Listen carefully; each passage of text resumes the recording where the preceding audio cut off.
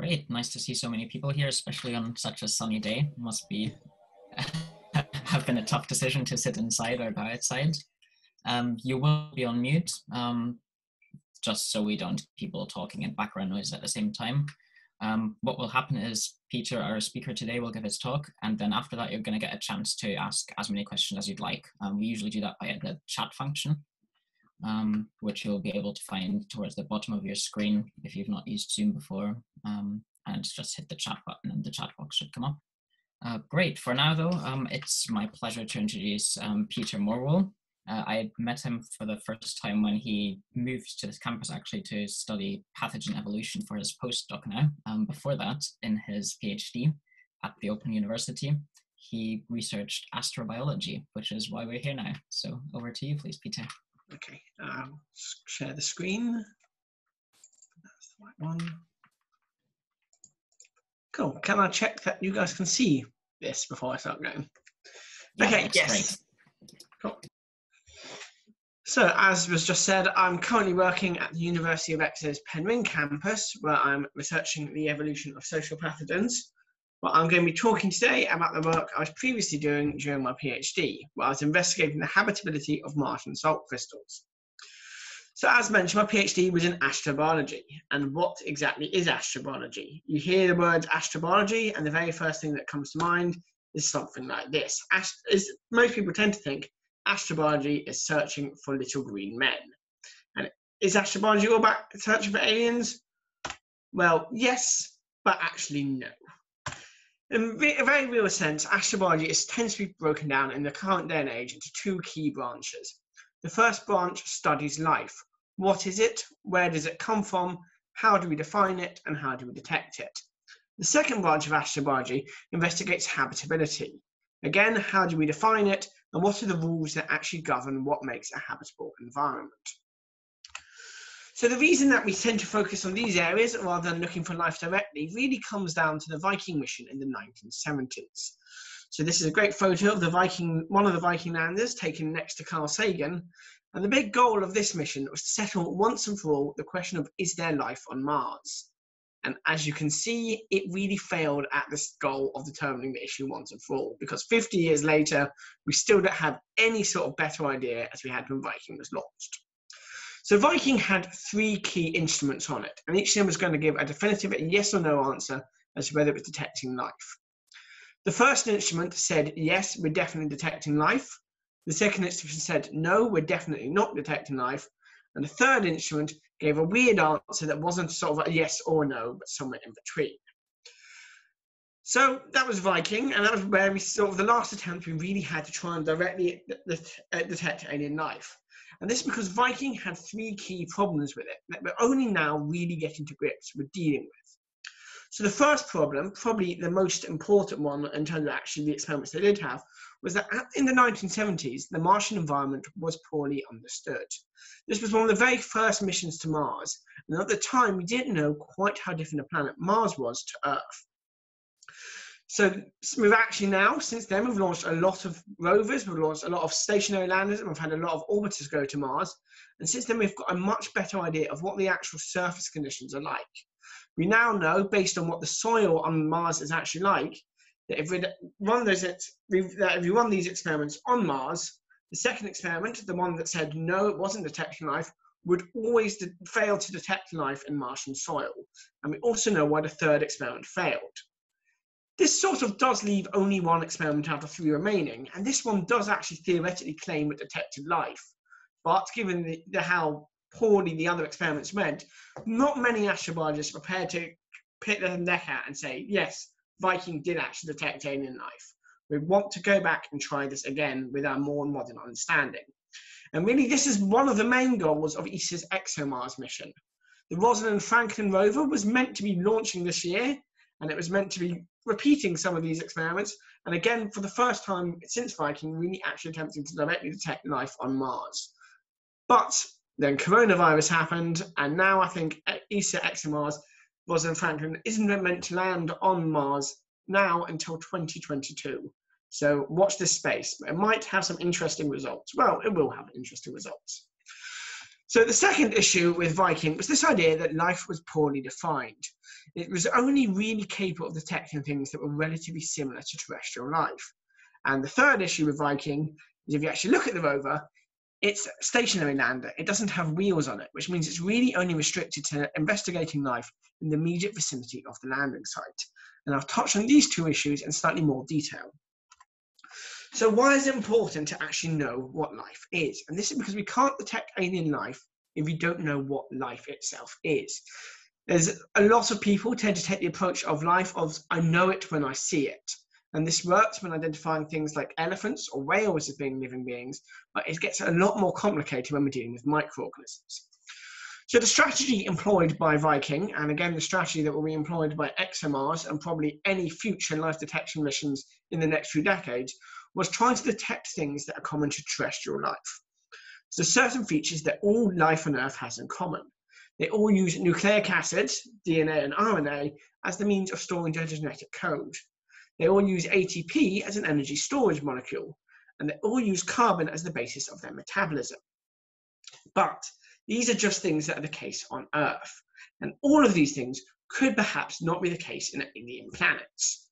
So if you look at this molecule here on the right, this looks like DNA, but actually this is an artificially generated molecule in the lab, and it uses 6 bases rather than 4 for storing its genetic code.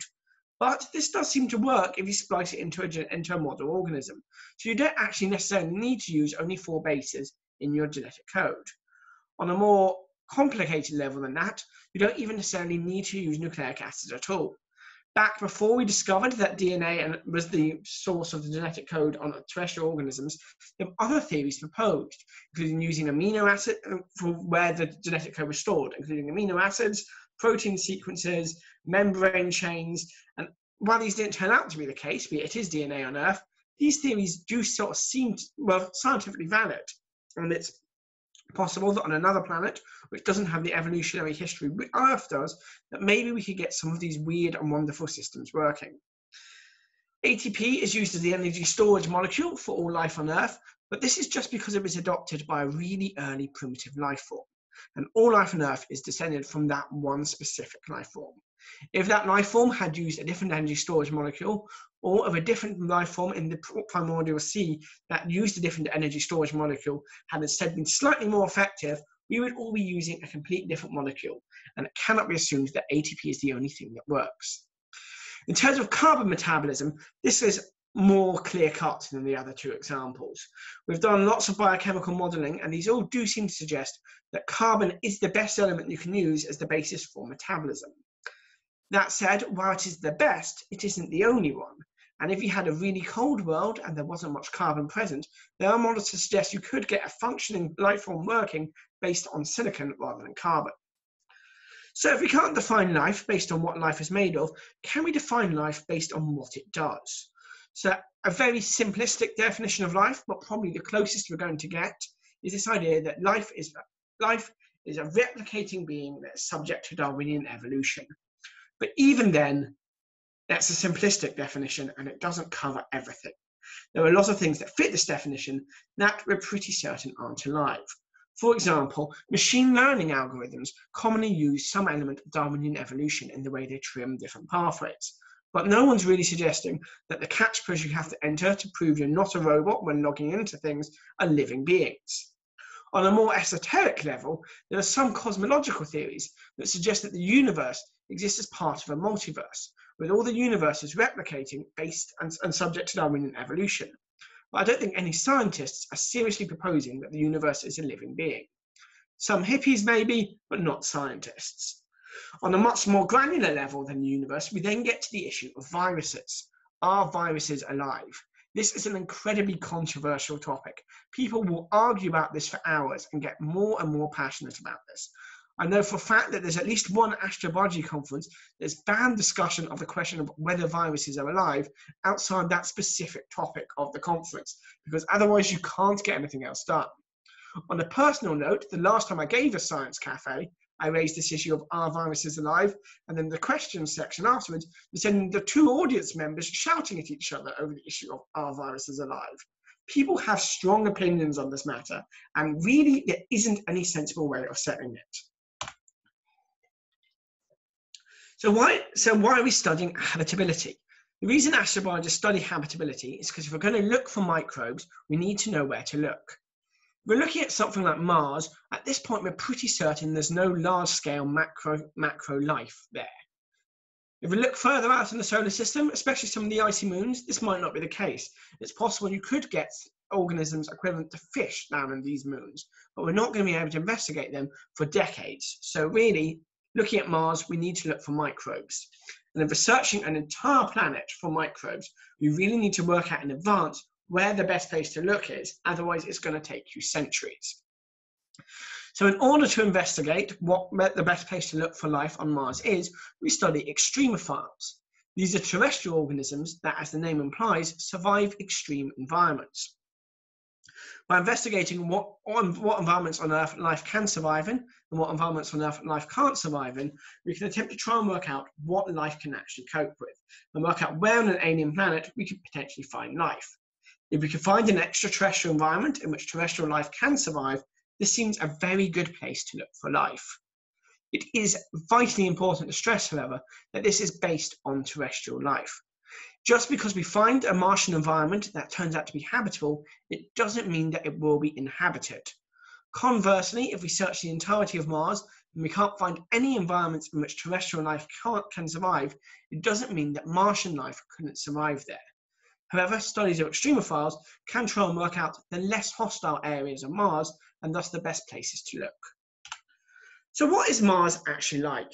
This is a great image taken by the Curiosity rover. I really love this image, but it doesn't really actually capture just how brutal an environment Mars is.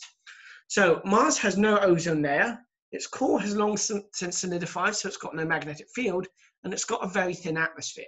And all this means that the surface is heavily bombarded by radiation from space. Furthermore, because we've got a very thin atmosphere, there's no greenhouse effect.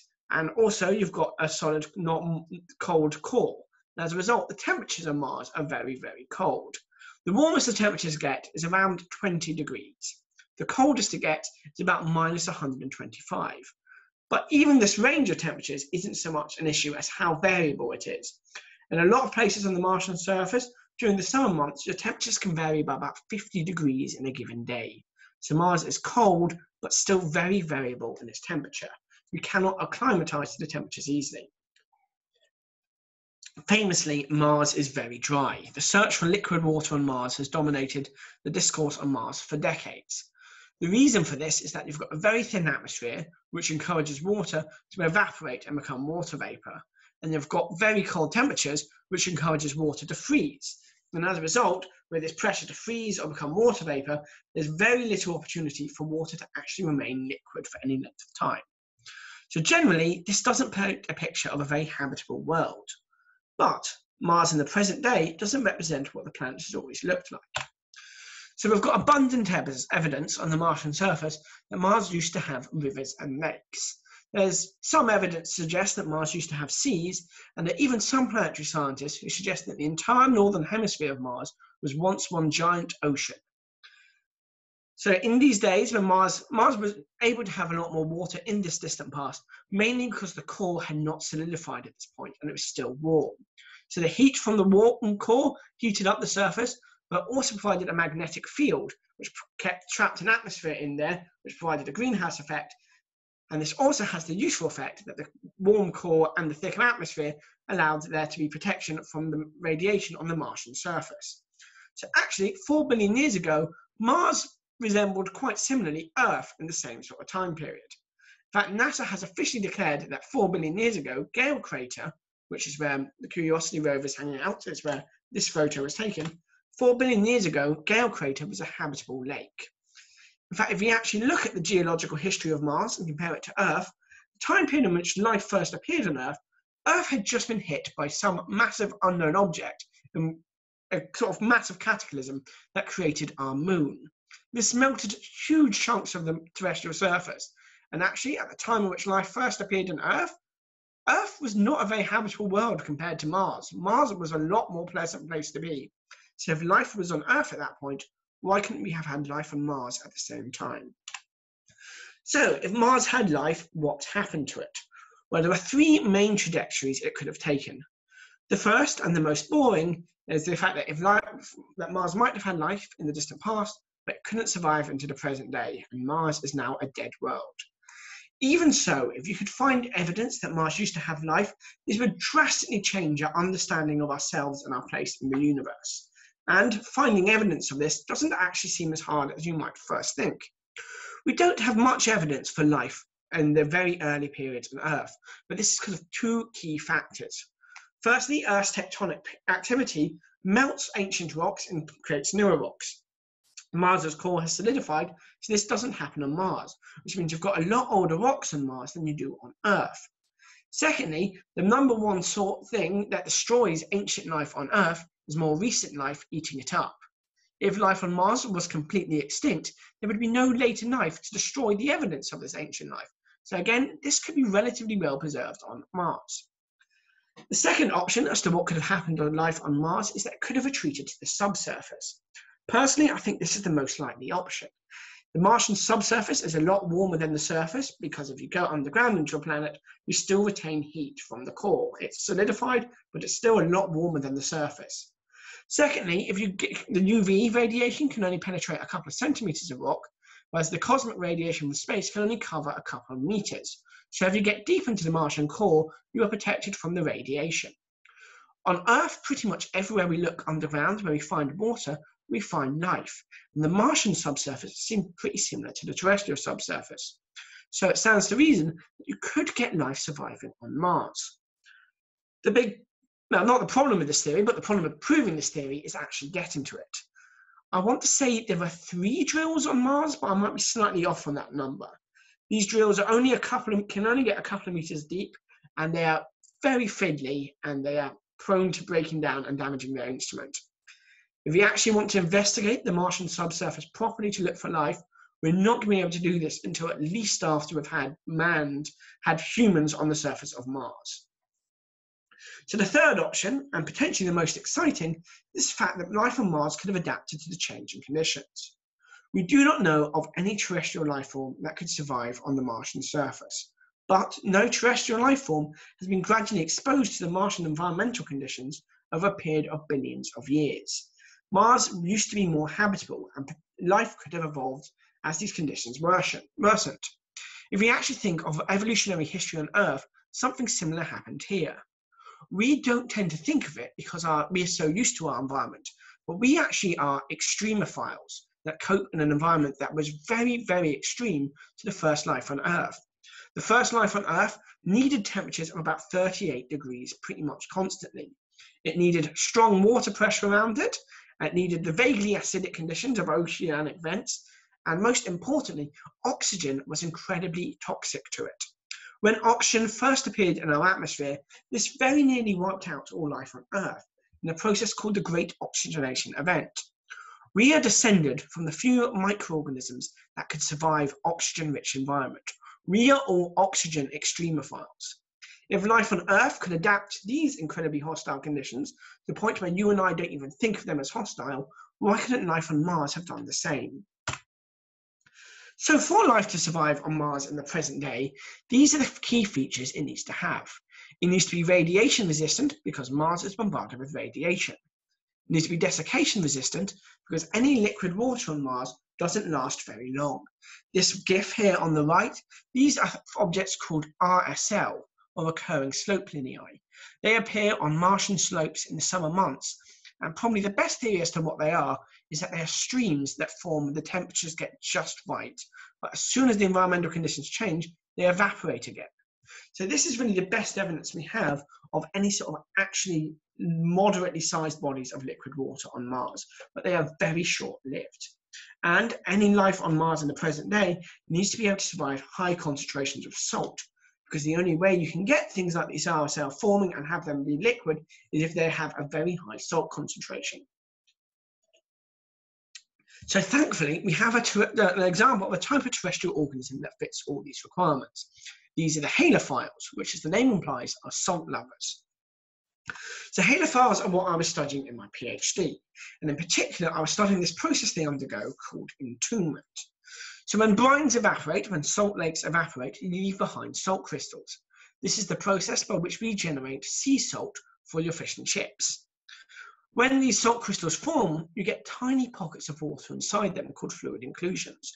I'm not sure whether you can actually see this image of them on the right because it's slightly blocked by different people's faces on the Zoom, but if you move that slightly side to side, you can see a really good photo of them.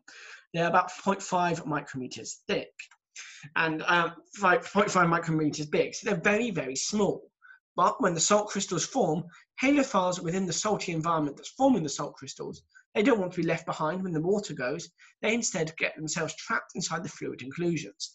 And in this image, you can see the dyed halophiles are able to light up the surroundings of the fluid inclusions around them, which I think is a really beautiful photo. So once a halophile is inside a fluid inclusion, it can survive in there for a very long time. We're not quite certain how long a halophile can survive inside a fluid inclusion. Tens of thousands of years at this point is uncontroversial. There are reports, however, of hundreds of millions of years, perhaps even longer. Even then, once a halophile does eventually die inside the fluid inclusion, it should be noted that the environment of a fluid inclusion is a very good environment for preserving dead microbes. So halophiles survive a very long time inside the fluid inclusion, and then when they die, their remains survive an even longer time. So halophiles and entombment is really interesting in terms of Mars, because if you look at this map of Mars here on the right, each of these red dots represents an ancient Martian salt lake. And we know this is an ancient Martian salt lake because it has left behind a massive salt deposit. So the theory goes that these ancient salt lakes could have contained organisms analogous to halophiles.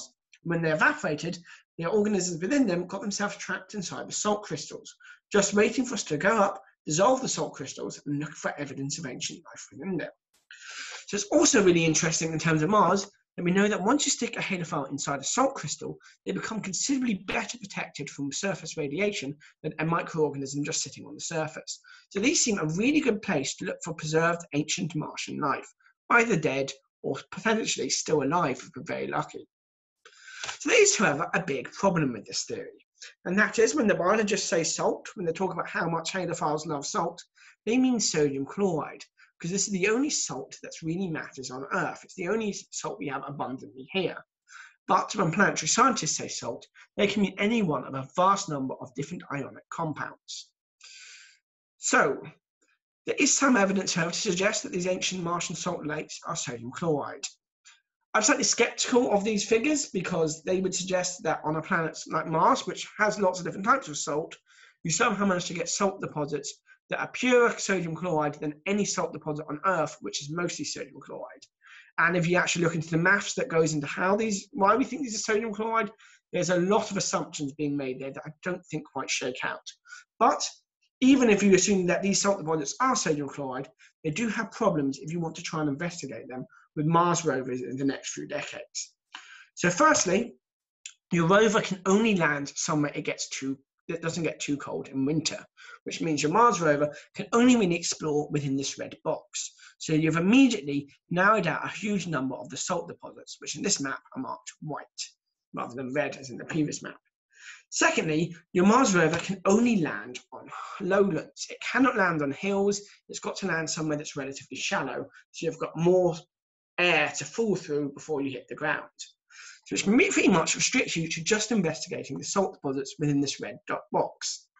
There is, however, a third issue, which isn't science or engineering, it's politics, which is that if you want to go and do science on Mars, you're sending a Mars rover to Mars, this is billions of dollars. You want to maximize the research you can do. If you're sitting there saying, I want to send this instrument to Mars, and by the way, it can only investigate within this tiny little box, they're more likely to say, we're not sending your instrument, we're sending one that we can do somewhere else. So can you investigate halophiles elsewhere on Mars outside of this box? Well, the answer is potentially, because every single Mars rover has found abundant salts in their immediate vicinity. But these definitely haven't been sodium chloride. These have been primarily magnesium, iron, sodium, and potassium salts, and there have been perchlorates and sulfates. These don't represent ancient salt lakes like the vast sodium chloride deposits. These instead represent ancient hydrothermal vent systems that have evaporated and have been scattered around the surface of the planet via winds over billions of years. Can halophiles survive within these ancient hydrothermal vent systems, and can they survive entombed within the salts they formed? Well, we don't really know is the answer to that, I'm afraid. There is, however, this hot new word in the science community. This is exophiles. And this is this idea that you could get some halophiles that are more tolerant to magnesium salts than your average halophile. And at the moment, these are theoretical. There's a lot of research going on in them, and a lot of people are very excited at the possibility they might exist. So I wanted to investigate whether you could get halophiles entombed in salts other than sodium chloride. To investigate that, I went to Bulby Mine in Yorkshire. Bulby Mine is 1.4 kilometres deep, making it the second deepest mine in Europe, and there is 250 million-year-old salt. The salts they mine are primarily halite, which is sodium chloride, and potash, which is potassium chloride and mixed with sodium chloride, and then hydrite, which is calcium sulfate. Crucially for my work, I knew going into this experiment that there were halophilic archaea within the halite and the potash, because Cynthia Norton managed to grow them in 1993. But she didn't mention at the time whether she got different microbes from the different salts. And that was the first thing I wanted to investigate. So I used modern DNA sequencing techniques to investigate all the microorganisms within the samples. And I found that if you took a sample of halite, sodium chloride, a sample of potash, sodium chloride and potassium chloride, you had exactly the same microorganisms within them. This means that the Martian salts of different compositions might still contain DNA, and you don't need to worry about whether you're going to get something that's not similar to a halophile. I also had this really interesting result, which is that the samples that experienced the most water running through them had less diversity. So if you look at this graph on the right, again, you might need to move the Zoom chat, I'm afraid. If you look at this graph on the right, each of these bars in the colours in the bar charts represents a different species of bacteria. And as you can see, the samples that have had the more aqueous modification have fewer species of bacteria within them. So this water that has affected the crystals, this is mainly water that's on the surface that slowly trickled through the geological column over billions of years. This is really interesting because on Mars, of course, we don't have any surface water, which means on Mars we don't have water moving through the geological column, or at least not in this sort of way. Given that these results indicate the thing that has the most impact on destroying evidence of ancient life in the samples is the movement of water, this means that Martian salt crystals might actually be better at preserving ancient life than their terrestrial equivalent. So that's all well and good, but potassium chloride is not especially relevant to Mars. So instead of looking at ancient salt crystals, where I was forced to investigate the compositions of the crystals that naturally occurred, I instead generated artificial crystals in the lab. So these are halophiles. I stuck them in a mixture of sodium chloride with another salt, and I tried to see whether you would get the same number of halophiles surviving if you had other salts in there, if they were being entombed in salts other than sodium chloride. And the ones that are marked in the red boxes are salts that we know are very abundant on Mars. And as you can see from this graph, the vast majority of the salts I investigated, all of them except magnesium chloride, could preserve halophiles just as well as sodium chloride could. So Martian salts, looks like a lot of them can preserve ancient life. The one exception to this is magnesium chloride. So magnesium chloride is actually an incredibly toxic chemical. I think what was happening in these experiments was I had to form the salt crystals by making a small puddle and putting halophiles in there. And I think the magnesium chloride in the puddle was killing the cells before the crystals could form.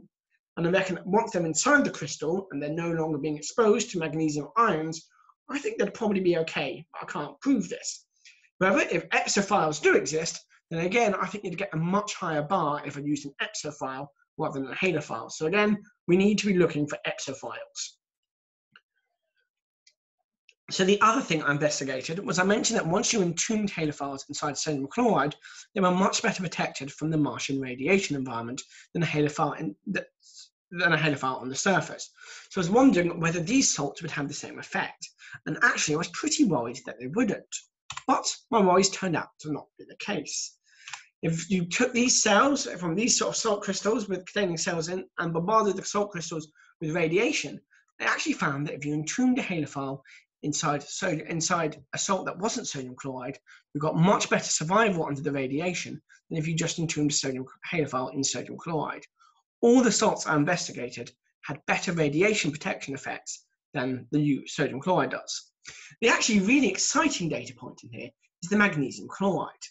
As I mentioned, magnesium chloride is toxic and not many cells could survive to get inside the salt crystals. Once the cells were inside magnesium chloride, however, they seemed to be completely protected from the radiation. No further cells died when exposed to radiation other than the ones that had already been killed from the magnesium chloride. So that's a really interesting result. So, in conclusions, astrobiologists study life and habitability. Life from a more habitable Martian past might survive within salt crystals. And that's sort of the big idea, and that's why astrobiologists study halophiles. So I found that sodium chloride and potassium chloride crystals preserve ancient life equally well, and that actually ancient life is preserved better in dry salt crystals, such as the type we would get on Mars.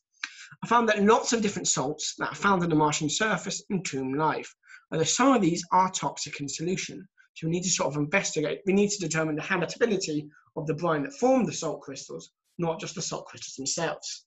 And that seems that all the salts on Mars provide better UV protection than the salts on Earth. And the one big take-home message for this is that astrobiologists need to ramp up the search for exophiles. Thank you for listening. Thank you so much, Peter. That was great. Yeah, really enjoyed the talk. I thought it also really nicely showed how science works, like this whole massive picture zoomed out and you really honed in and onto your specific issue. But yeah, I mean, astrobiology sounds like such a fascinating field, something I'd love to get more involved in. That's very exciting. Yeah, anyway, so if anybody does have questions now, if you just want to pop them into the chat window, and I'll go on to read them out basically and try and let Peter answer some of them. In the meantime, I will just address Heather's comment that she's already put in the chat. She's just pointed out that bulby mine is out Saltburn, which is an interesting name in the Middle Ages, as it was a salty stream. Anyway, so while everyone is gearing up and trying to think of some questions and trying to digest this whole big topic, really, I'm going to ask one of my own here as well. So I was wondering, after all this, are there any concrete plans yet to look at Martian salt crystals, and would it even be possible to pack the necessary equipment onto a rover? So there are no concrete plans to investigate actual naturally occurring salt crystals on Mars, mainly because actually getting to them is still a bit tricky, and we don't quite know enough about Martian salt crystals to be able to actually concretely investigate them. That said, one of the instruments on ExoMars that I'm really excited about is actually going to take some salt water up to Mars, and it's going to investigate, no, it's not, sorry, it's going to take some salts up to Mars, and it's going to try and see if we can get them to form brines naturally on the Martian surface using this process that forms RSL, to try and shed some light on this idea of whether RSL are indeed streams of water that appear, salt water that appear on the Martian surface when the conditions are just right, or whether they are some other explanation. We're going to try and artificially make this happen on an instrument on the rover, and I'm really excited to see that happen, and I hope it works. Yeah, that sounds cool. Thank you. So we've got a question here coming from John, who's asking if we can categorically say that there's no evidence of life on any asteroids that have landed on Earth. I guess this ties in a bit of the question of how life might have started as well, right? Yes, so we can't say that. I mean, if we look at the history of, so have I stopped? Am I still there? Yes, I am. Yeah, sorry. I can still hear you. So if we look at the history of our solar system and the history of the Earth, and bear in mind that, so there is this event in ancient planetary history called the Late Heavy Bombardment, which is potentially on the way out, but for the past few decades, it's been considered this big thing that happened when the solar system was relatively young and it got bombarded with asteroids. And actually, if this did happen, life appeared pretty soon after that. So one possibility that people don't talk about too much because it's very difficult to prove, but it's definitely on the cards, is this idea that life on Earth originated from the Late Heavy Bombardment. We've also got this issue that ancient Earth, as I mentioned, we have the moon-forming impact. This would have made life incredibly hostile. But Mars, on the other hand, seems pretty nice environment. And we do know that you've got asteroids on Earth that are Martian. So there's also the possibility that life didn't originate on Earth. It couldn't survive the Late Heavy Bombardment, or it couldn't get going before, the moon-forming impact, or couldn't get going before the moon-forming impact. Life started on Mars and came to Earth in an asteroid. So it is entirely possible. It's just incredibly difficult to actually do any sort of real science with these theories because it's all ancient past. There's not many fossils or rocks surviving from these sort of periods. And if you say it too much, the Daily Mail pays attention and starts going, loony scientists say life on Earth came from Mars. So it's something that we're aware of, but there's not much we can do with it. I guess, hypothetically, if we did find ancient Martian life and it resembled life on Earth and we could prove that it was ancient, I think that would raise some interesting questions about where life on Earth or Mars originated from. But until we can actually find evidence of ancient life on another planet, you can't say anything. Thanks. I've got a follow-up question to that, actually.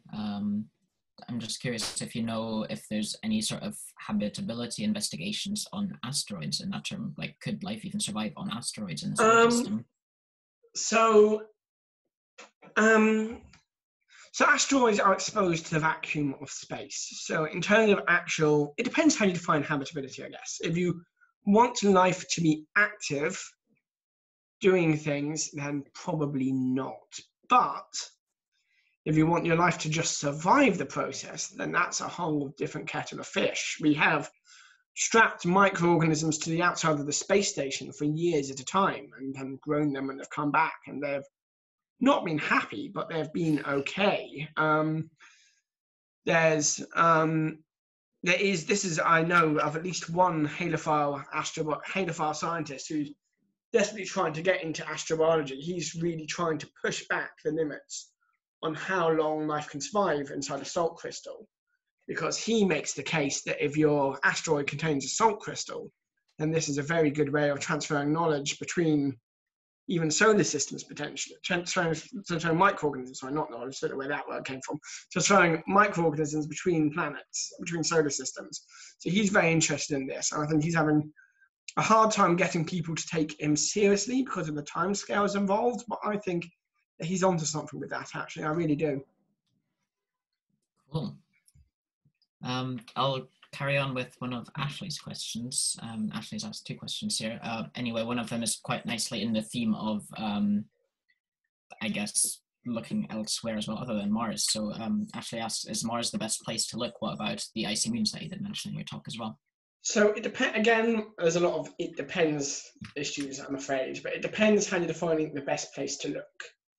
I think the icy moons are infinitely more likely to have life, but they're also very far away and they're also got deep layers of ice around them.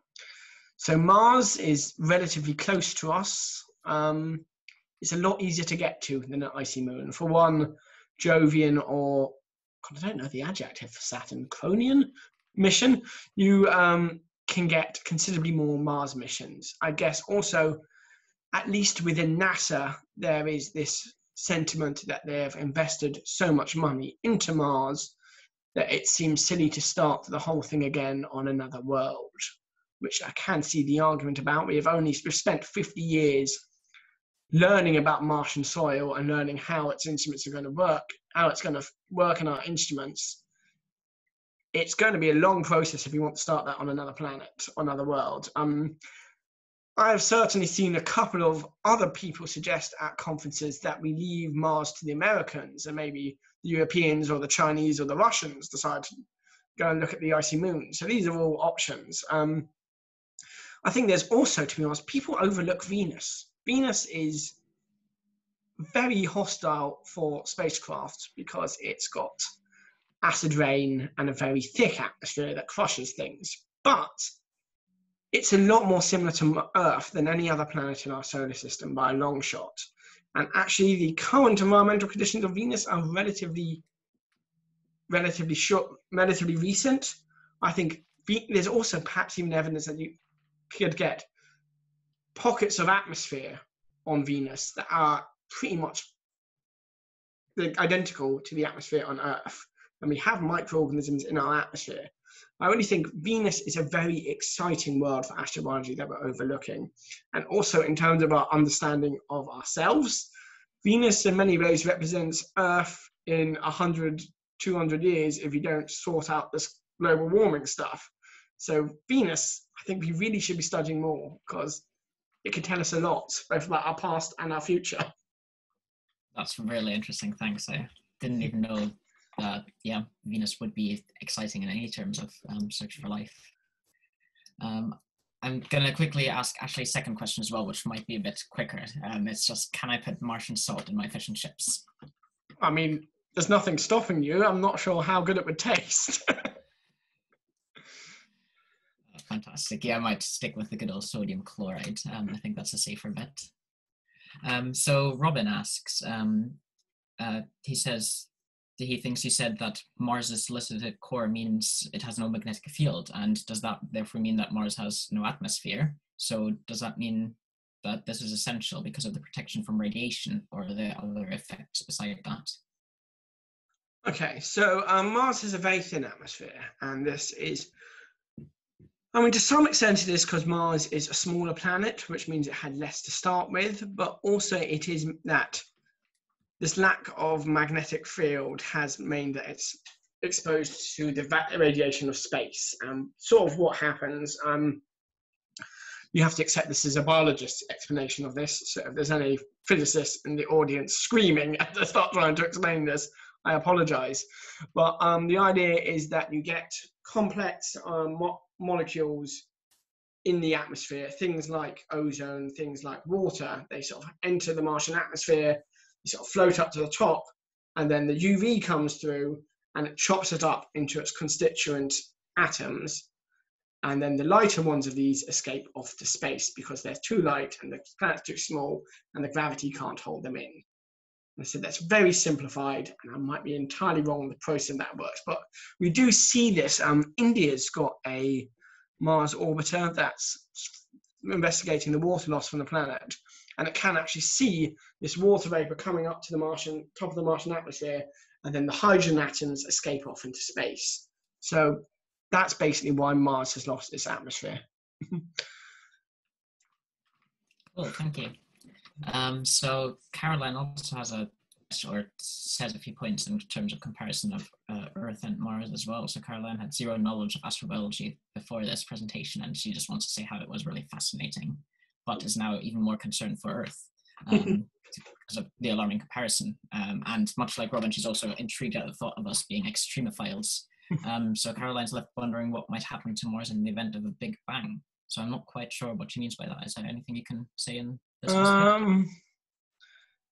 Well, I mean, we have evidence of one Big Bang. Again, that's a more cosmology issue. I'm led to believe that Stephen Hawking every now and again would say something about the potential for another Big Bang happening spontaneously is out there. But I think if that was to happen, we'd be dead before we noticed it was happening. I don't know much about the Big Bang. Cosmological issue by the sounds of things, that's all right. Just while we're on the issue of comparisons between Earth and Mars or parallels, Bernd brings up a point in a question. So asking, just reiterating, did you say that Earth will be like Venus in 100 to 200 years without any serious fight against climate change? I might have been a bit glib on the time scale, but Venus is an example of a runaway greenhouse effect. That is what has happened on Venus. That is what the environmental scientists are telling us is a possibility for Earth. I'm not entirely sure of the timescales, but yes, eventually that Venus's atmospheric conditions are similar to what's going to happen here if we don't solve it. I'm not sure the timescales. I think maybe I was being glib by saying a couple of 100 years, but it's definitely once it's somewhere started, in the future. That process, it will be very tricky to stop. I guess in that sense, it might be, as you said, very promising then if there would still be life possible in some pockets in the Venus atmosphere. Great, we've got a quite different question here from Megan as well. Asks if it's likely that life which has evolved independently on another planet will have RNA or DNA like Earth life, or in that sense looking at other forms of replicative instructions that we might find in alien life that we can't even imagine. So how much, I guess, do we think that alien life might have completely alien replicative mechanisms? I think it has to. Well, I think if we're defining alien as completely independent origin, I would say that yes, I'd be surprised if nucleic acids turned out to be how it replicates, just because I don't see any inherent reason why we store our genetic code on Earth in nucleic acids, other than it was something that just happened to be there. As I said, we did have a lot of different models for how you could do genetic code without nucleic acids, and we sort of tossed them all away when we discovered DNA, but these models did have science behind them, and in theory they could work, or it could even be weird and other things. To be honest, I would suspect if we found alien life that used nucleic acids, even something separate from DNA or RNA, I would squint at that very heavily, and I would suspect that would be evidence of life traveling between planets, to be honest. I would think nucleic acids would probably be a common origin. That's really interesting. So very much unique to Earth's life, or to I wouldn't say unique. Shape of life. I'd say it was chance that that's what we use, and it doesn't necessarily have to be. While we're on this topic, I was wondering myself actually as well. So I'm guessing people are doing a lot of thought experiments in terms of what might a different replicative instruction be. Do you know if there's any sort of practical applications that people are trying to build model organisms that work on an entirely different set of instructions, essentially? I don't know about people actually making biological organisms that replicate using different code. As I said, there was that image of the artificial nucleic acid that has a complicated name that I can't remember.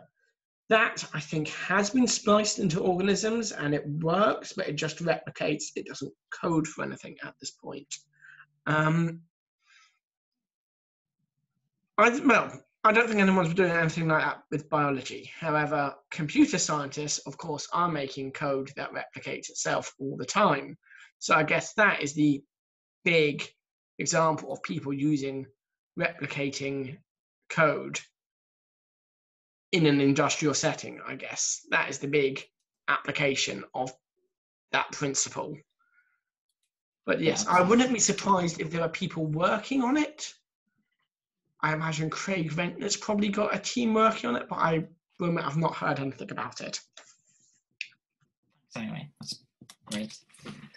I guess the issue with computer code brings up what is life again, and it does indeed. Yeah, and maybe we should move on fast before we start shouting about viruses. Although I guess the thing about Zoom is we can just mute people if that is happening. Yeah, I guess I just did find that really interesting about the question, what is life? And it almost seems as if there's different scales. If some people think the universe could have some hallmarks of life, and other people say viruses have the same. Yeah, it's just something fascinating I thought of. Yeah. Well, there's a reason people get very interested and passionate about the topic. But yeah, I've been to, there's at least one astrobiology conference that happens in a couple of years, actually. That's a conference. It's astrobiologists, so it's biologists, planetary scientists, geologists, but it's also, they also have a bunch of philosophers come and present as well. And actually, I think that's a really interesting way of doing it. And especially when you're discussing the heady issues of what is life, it is quite useful to have people, philosophers, come in and also give their opinions on the matter. Yeah, I can imagine, and bring in a completely new perspective as well. That's great. Well, back to the questions that are coming in as well here. We've got one from Maria, which is in a bit of a different sense, I guess.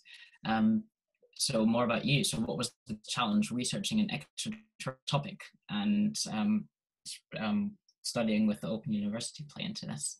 So I guess the first two things are separate. They're the separate questions, really. The biggest challenge with researching an extraterrestrial topic, I guess, is being a biologist studying another planet. To some extent, you are limited in what information the physicists, the geologists have got.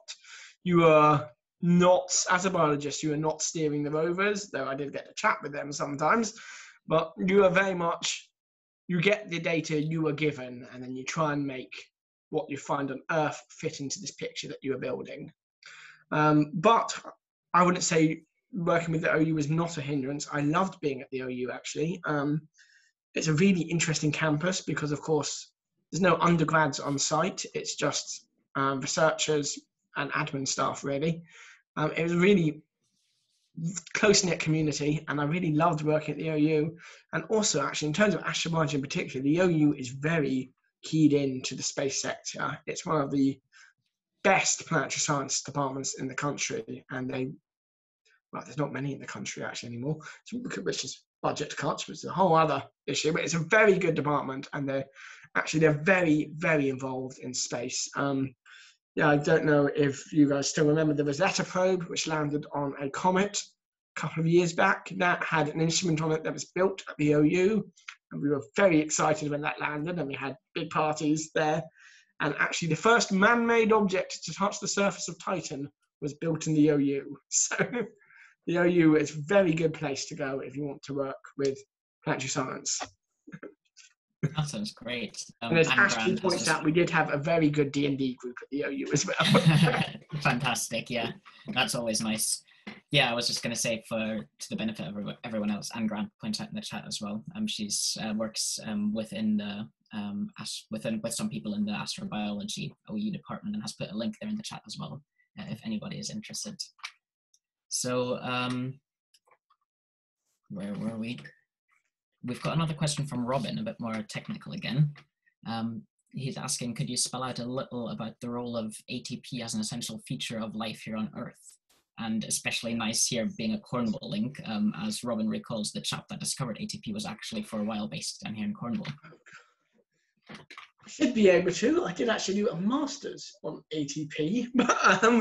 So ATP is a pretty simple molecule, and what's useful about it is that you can switch between ATP and ADP relatively easily by just taking on by adding a prophosphate or taking off a phosphate. And basically, you need a way of transferring energy around your body, or even around the cell. You eat at one place. How do you transfer the energy you've gained to the things like your mitochondria for respiration, to your transcriptomic material to make new proteins? How do you actually get the energy to do this? And the answer to that is that the place in which your cell generates the energy, it gathers the energy, it turns ADP into ATP by jabbing this phosphate molecule onto it. And then this travels around the cell to a different part of the cell, and then the different part of the cell can access this energy by just taking off the phosphate molecule. And by breaking that bond, you're releasing energy, which can then be used to fuel chemical reactions inside the cell. And it's a very, it's a very good system. But as I said, it is just one that evolved very early on Earth. And actually, really interestingly, what I was studying in my master's, which I'm not here to talk about, so I into too much detail, is that because all life on Earth uses ATP as a signaling molecule, and it's very simple, what you actually had was in these very primitive early seas, you could then get ATP as a signaling molecule, not just as an energy storage molecule. Because if a cell is floating around in a primitive sea, and suddenly ATP concentration is going up, this means something has killed a cell here. This is a dangerous area, and you want to get away quickly. And then from that, you've evolved these whole complicated propinergic signaling systems, which are all based on ATP as being used as a signaling molecule. And a lot of biologists underlook this application of ATP because we're so used to thinking of it as the energy storage molecule, but actually as a whole host of organisms all around the tree of life that use it as signaling as well as energy storage. And I think that's really interesting. That is really interesting. Yeah, I've heard ATP described as cellular currency in a way, or molecular currency. Yes. So I guess it's very interesting too that can also, yeah, double as signaling in signaling pathways. Do have another question from Robin here, but before I do that, actually, I was going to ask one of mine again too. Zooming right back to the very start of your presentation, you mentioned this Viking mission and the Viking with the 3 experiments, where in the end 2 of them were shown that they couldn't even under the Martian conditions. So I was just wondering, what is the experiment that did succeed? What is the one that did show that there was life? If I'm not jogging your memory too much here. I want to say that was the labeled release experiment. So the idea of this was that you would and I might be incorrect on which experiment it was, but I think it was the labeled release, which was this idea that you stuck radioactive carbon into the Martian soil, and then you waited to see whether you got radioactive carbon dioxide out of the Martian soil.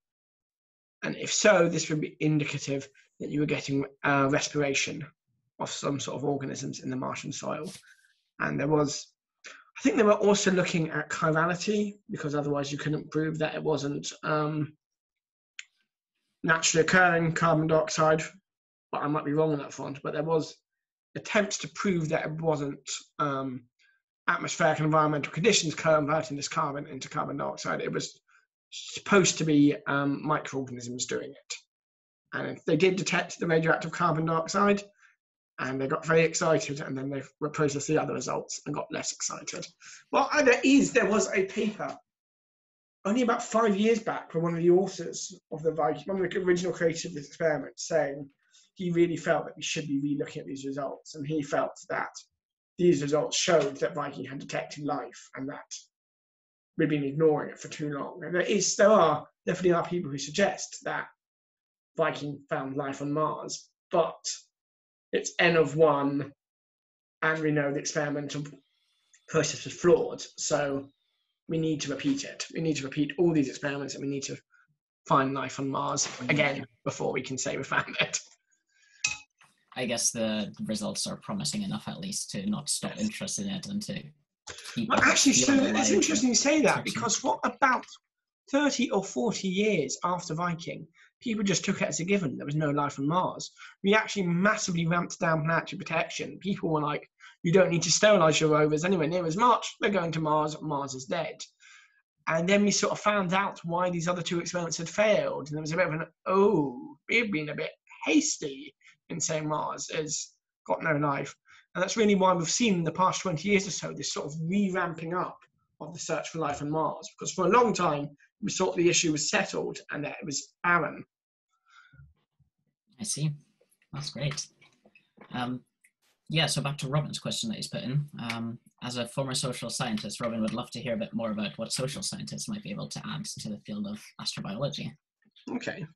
So I will admit Astrobiology OU has grown a lot since I finished my PhD. At the time I was there, it was just planetary and biology and chemists. We hadn't had the social scientists. So I might be wrong on what they're there, why they have joined. But I think the key issues that social scientists need to get involved with in astrobiology is, firstly, if we discover alien life, how is this going to change our understanding of ourselves? How is this going to change society?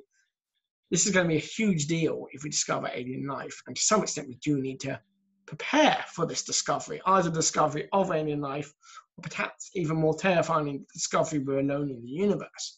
Both of these have huge implications, and really, we should try and be bracing for that before we get some sort of answer one way or another. On a more practical issue, there's the idea that any attempt to explore Mars, any personed landings on Mars, any crewed missions, they're going to be very long. We do need to sort of work out what this is going to do to the people on their way to Mars, on their way back from Mars, and potentially if Elon Musk is serious in his goal to actually establish colonies on Mars, how that's going to change everything when they're so far away and cut off from their home planet. So we need to work out how space travel is going to affect the astronauts in those long periods. And if there's colonists, we need to work out how they're going to cope and how they're going to structure their societies. Yeah, absolutely. I guess that's a general spacefaring thing, not just limited to astrobiology. No, that's true. Ashley suggested just send Elon Musk to Mars and then ignore it afterwards, which some would say is a good idea. Anyway, seeing as questions are trickling in quite slowly at the moment, I was going to pick up on something you just mentioned in your answer here. So the premises of discovering that we are alone in the universe. Could we even ever be at a point where we can say conclusively, yes, we know now there's no life out there? Well, I guess you're never going to be able to conclusively say, no, we can't. But, I mean, there are worrying indications that there's no one there doesn't seem to be any evidence that there's any life out there that is millions of years ahead of us on a technological level.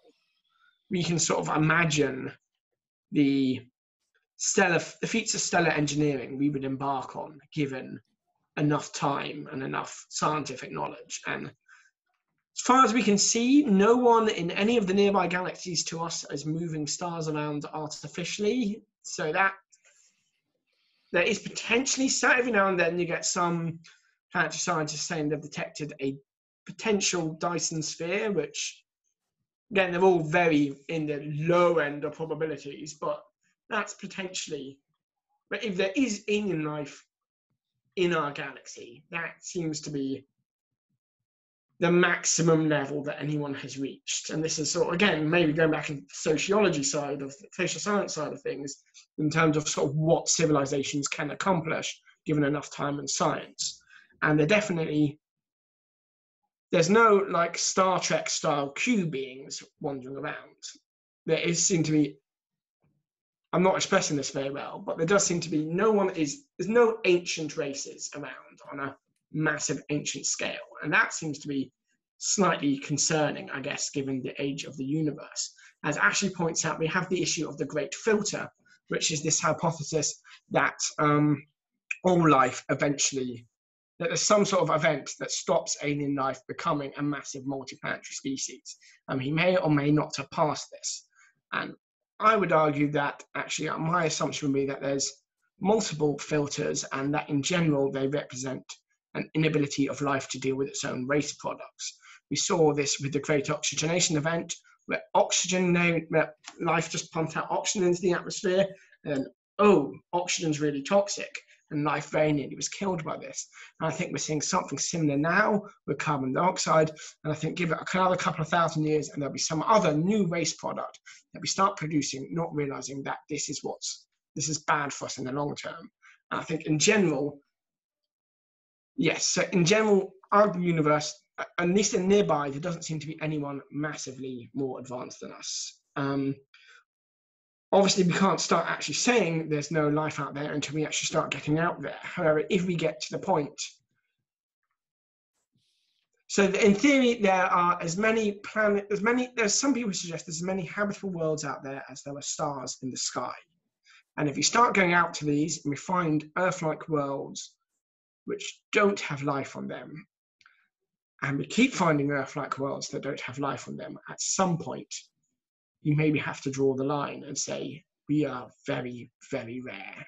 And at some point after that, you maybe say, rare enough as to make no difference. So that was a long rambling answer to your question. It's something I think about a lot, but I don't have the words to express my feelings on it. No, absolutely. All these big picture questions. That's why we need the social scientists. Yeah, exactly. Well. I was going to say that really makes it obvious why social scientists can get involved and how really big reaching societal questions about ourselves as well, I guess.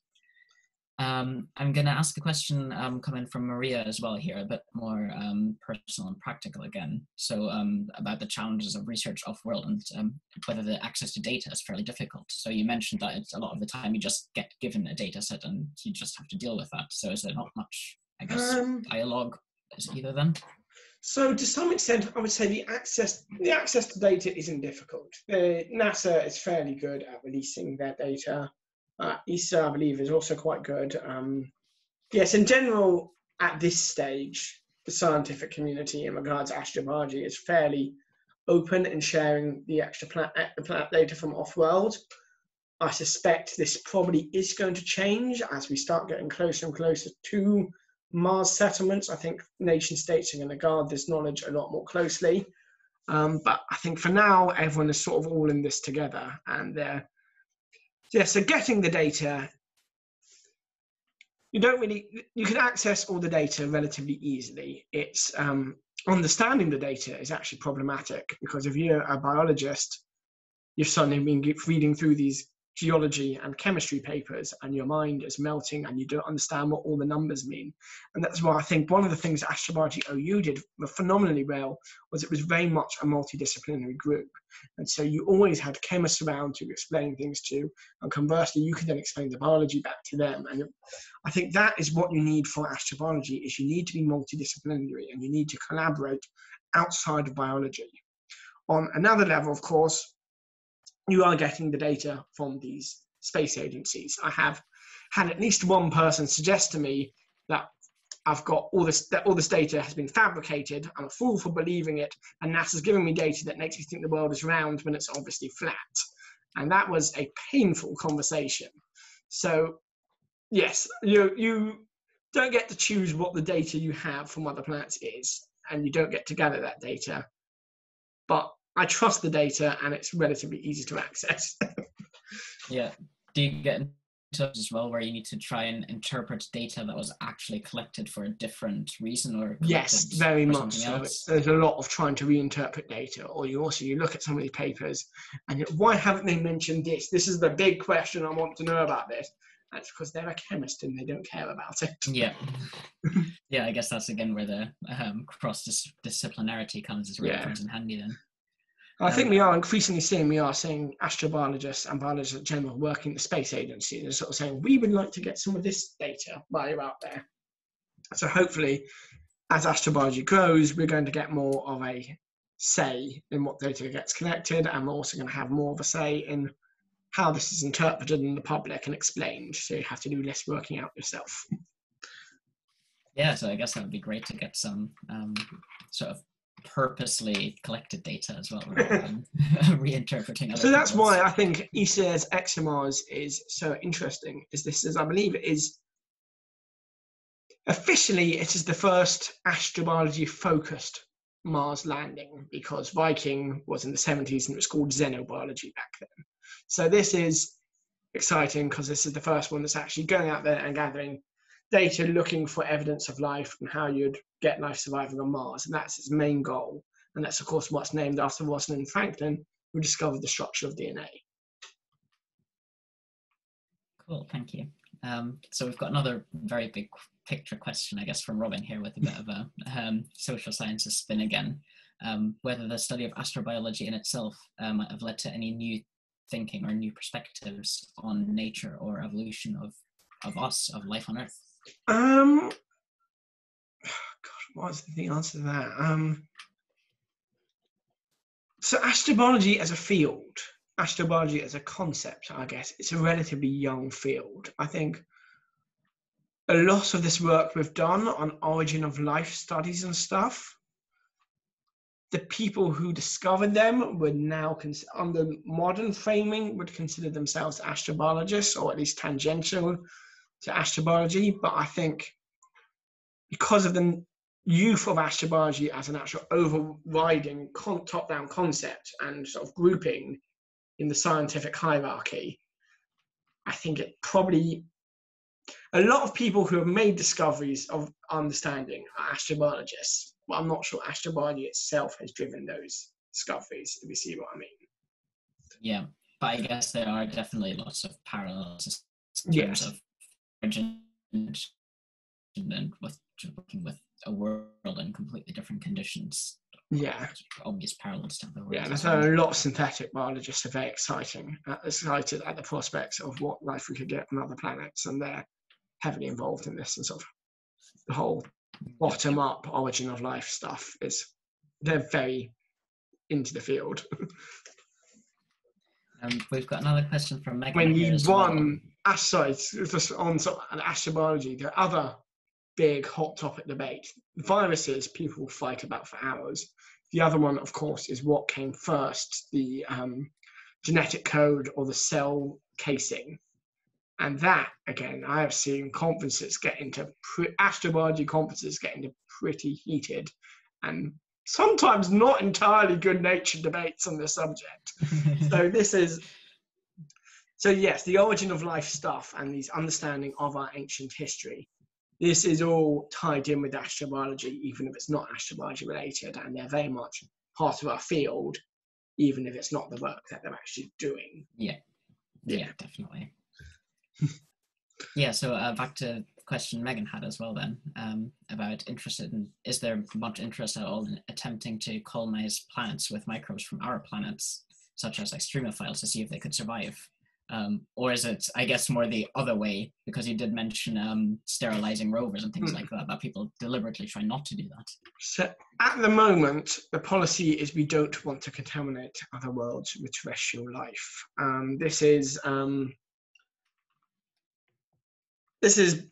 There are ethical reasons for that, but then there's also the scientific concerns of if this is a pristine world that's got its entire separate ecosystem, we don't want to just blunder in there and trash it before we can study it. I would suggest, and I'm not speaking as any sort of scientist or professional, but I would suggest that if it does look as if there's not many species out there in the universe, if life on Earth is rare, you might have a moral imperative to seed the galaxy with life. But I would definitely, that's me speaking on a personal level and not on a scientific level. I guess that's another one for the philosophers. So that's another one for the philosophers. But I think it does, if life is out there, we don't want to destroy it. But I feel the converse is also true. If life isn't out there, we probably should be trying to spread it. Yeah. It's great how these sort of questions pop up from all angles, where you do realize how philosophy and social science plays into it. Mentioning social science again, Robin asks with a sinister grin if it would be advisable to have a few epidemiologists involved within astrobiology. Yes, so I think there's a lot. Well, as of yet, we have not taken any samples from other planets back to Earth deliberately. There has been asteroids from other planets that have hit the Earth, and NASA has been promising that they'll be sending samples back from Mars within the next 10 years for the past 60 years. So it's on the cards as a possibility. And to be honest, since the question of is there life on Mars has sort of opened up again, the idea of, we could contaminate the Earth has risen again as an issue. I think this isn't as big a concern as people worry about, because we have an established environment here on Earth. As I mentioned, life on Earth does exist in an extreme environment that has lots of oxygen. So alien life, life on Mars, to get back here, this would not be a nice environment for Martian life. It wouldn't survive especially well. So that's on Earth in general. I think if we did find life on Mars, I think we'd be spending a lot more money trying to get it to actually survive on Earth than trying to stop it surviving on Earth. Then there's also the issue of actually, from a pathological viewpoint in epidemiology, how's it going to know how to bypass a terrestrial immune system if it's never encountered anything like that? Yeah. Yeah, on that note, actually, I've heard of some really interesting research at the Exeter on Exeter's main campus. There's a group looking, or someone within a group looking at if peptides found on asteroids and single amino acids, so that can't be found on Earth but have been recovered from asteroids, if they can even elicit an immune response. Yes, I've seen which that. Seems in some cases do. Yeah, and even so, that's an example of, you get peptides that they exist in nature, they work fine, but we don't have them on Earth, so terrestrial life doesn't use them. But on an alien world, those peptides might be common. Some of the ones we have on Earth might be rare. And so we cannot assume that life on Earth will use the same, even if they use peptides and proteins, they could still be very different to what we have here. Yeah. Yeah, so the questions to the chat seem to have slowed down now, apart from just some more comments in terms of social science and astrobiology. I do have a last question I did want to ask as well, which is, I guess, a bit more personal again. I was wondering, how does this relate to your research now? Is there any themes of astrobiology that you like to bring into it? Actually, from a theory standpoint, it doesn't. I have two big scientific passions, I guess. One of them is astrobiology, as you can tell. The other is social evolution and the rise of complex social systems in primitive organisms like microorganisms and ants and bees and stuff. And sort of my hope is that one day I'll have my own lab and I'll be able to combine these two disparate fields into a single thing. But for now, I'm just trying to sort of try and find work in one or both of these areas and work and hopefully ride one of them to a career that I can merge them. That said, while the theory underpinning the astrobiology isn't especially relevant to my current work, the techniques are massively relevant. That's the advantage of doing a science PhD, I guess, is that you learn all these useful techniques.